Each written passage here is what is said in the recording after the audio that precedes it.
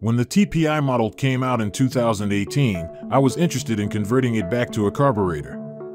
But unfortunately, I was unable to try to realize this project because many parts need to be changed, and I can say that the project is very expensive and complicated. I also had no idea what all had to be done on a TPI in order for it to work with carburetor. There was a lot of thinking about it, and I asked myself questions, and in the end, I gave it all up. I know there are other people like me who would like to convert their TPI to a carburetor.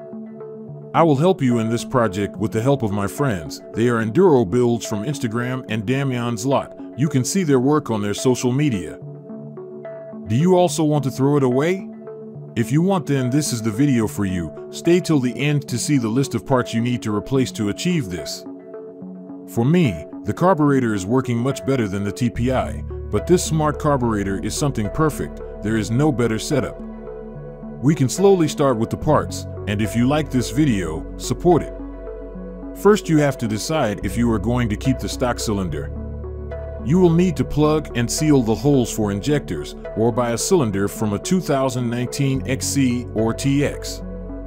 Even though it's more expensive, we prefer to buy the 2019 carburetor cylinder because we don't want to risk an air leak on the TPI cylinder. You can use either stock parts off the 2019 XC or TX bikes or aftermarket for some parts. Since the power supply differs between the TPI and the carburetor, it is necessary to replace the stator, flywheel, wiring harness, voltage regulator, CDI box, CDI harness, ignition coil, spark plug cap, and battery box. Yes, you heard right. The list of parts is very long, and if all the parts are bought new, this project will cost a lot. Of course, all parts can be found secondhand for better prices.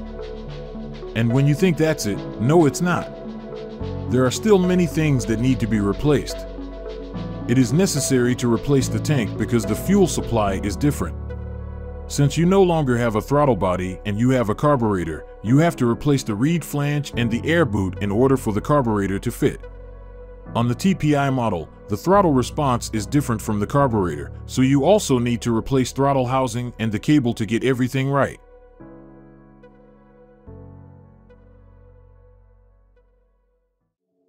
If you want to save some money, you can use your cylinder, piston, and head.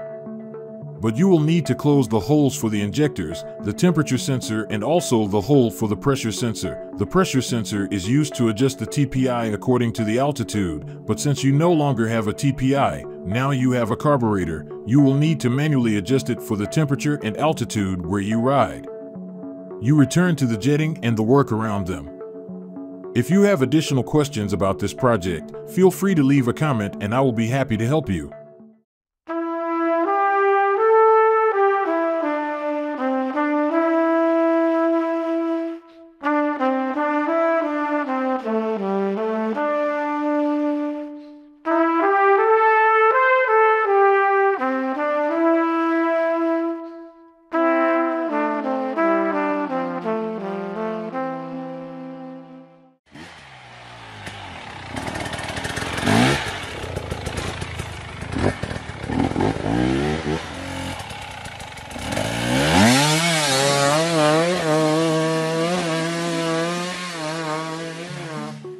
Why would you remove advanced technology like TPI and put back the carburetor?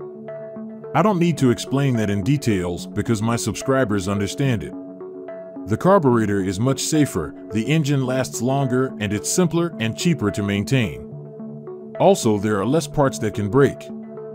Easier to repair and gives more grip, which leads to easier to ride in extreme enduro. It has many advantages, and only one drawback is that you have to adjust the carburetor if you change the area and altitude where you ride.